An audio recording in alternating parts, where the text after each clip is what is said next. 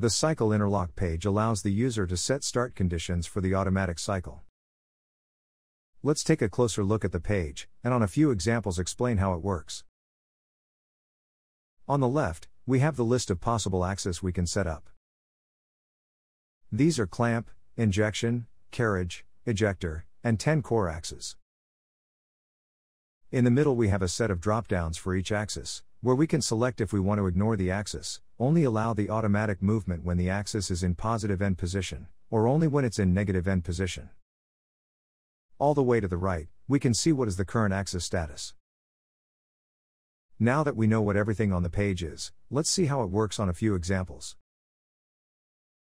Interlock conditions are set to prevent possible damage to the machine or mold, by not allowing the start of the automatic movement, until the axis is in the correct position.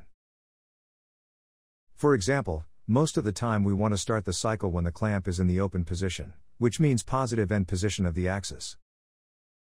If the clamp is however not in open position, and we try to start the automatic cycle, we will get an alarm telling us it's not possible to start automatic cycle, because of the clamp position. For the purpose of this example, let's change the condition to ignore the axis, and try to start the automatic cycle again.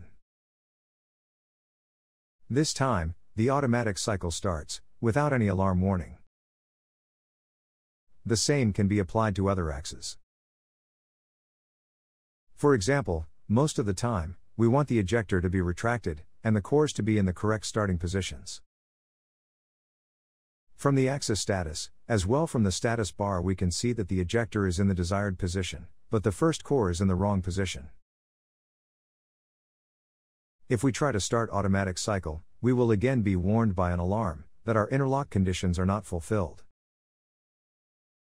If we manually move the core to the correct position, we can start the automatic cycle, this time again without any warnings.